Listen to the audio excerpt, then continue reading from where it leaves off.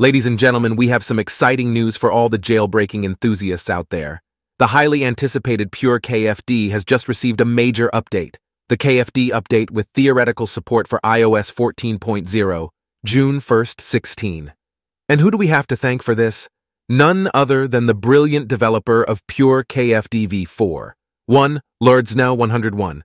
That's right, folks. The wait is finally over.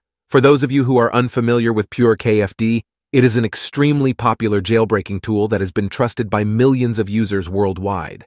With this new update, users can now enjoy the benefits of jailbreaking on newer versions of iOS, up to June 1st, 16.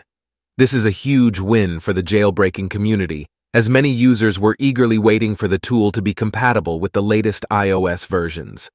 But that's not all. Lordsnow 101 has not only brought us support for newer versions of iOS, but has also made PureKFD open source for anyone to contribute to. This means that all you talented developers out there can now lend a hand in making PureKFD even better.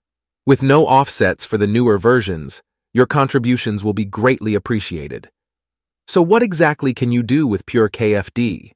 Well, for starters, it allows you to jailbreak your iOS device and gain access to features and customizations that are otherwise unavailable.